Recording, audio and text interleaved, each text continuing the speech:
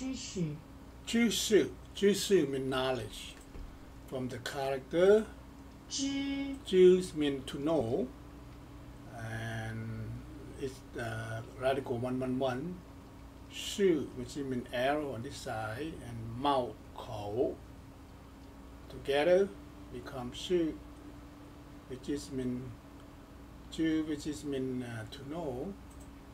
Shi. Shu means knowledge, from radical 140. Yuan, which is means speech, and this is the short version of it. And you have shu, which is mean only, merely, just. 知识使我们讲话，但是睿智使我们倾听。知识是我们讲话，但是睿智是我们倾听。Knowledge makes us speak, but wisdom makes us listen. Okay. 讲话。讲话means speak.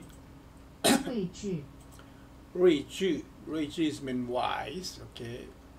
知识 means knowledge. 是 means makes, right? 我们 means we, right? 讲话 means speak or make a speech. 但是 mean but, right? รู้智 means wisdom. Knowledge. 是 makes. 我们 means we, right? 倾听 which is listen. Alright? 讲 for character 149, which is means speech, right?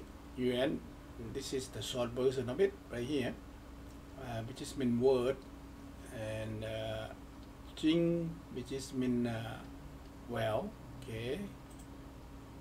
睿 Ray means far sight, radical 109, Mu, which is an eye at the bottom here, and me covered at the top, E at the bottom here, and then Pa, which is this one here, and then Yun over here, and then Mu at the bottom.